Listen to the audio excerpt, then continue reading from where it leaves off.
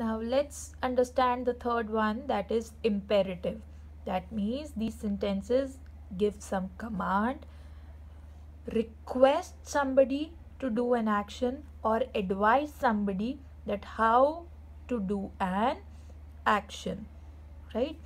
These sentences, and normally these sentences end with a full stop, but in certain sentences, as I told you earlier, it ends with an exclamation mark that you are going to understand in class 5.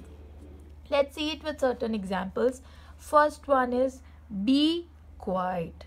That means I am ordering somebody to remain quiet. So it is a command sentence. And children, here, remember one thing. My subject, that means to whom I am saying, is always you. So sometimes it happens while writing this sentence, they ask for what is the subject. That means about whom we are talking. So it is always you. That means the person is speaking to another person.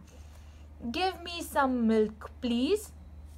So it is a request. That means I am asking somebody to give me milk.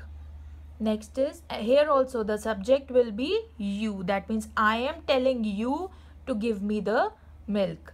Next is revise your lessons in time. That means I am giving an advice. I am giving a suggestion to you to revise your lessons well in time. So here also the subject is you.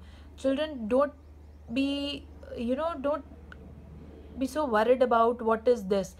In the next class, probably we'll be going to understand what is subject and what is predicate.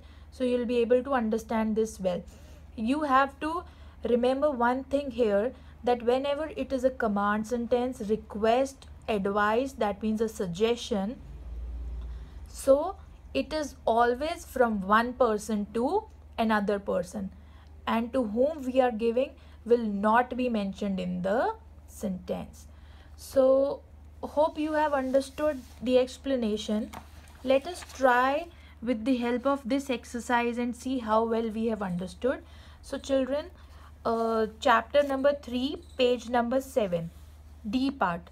Please try this exercise. I'll be sharing the answers later for cross-checking. Thank you. Have a good day.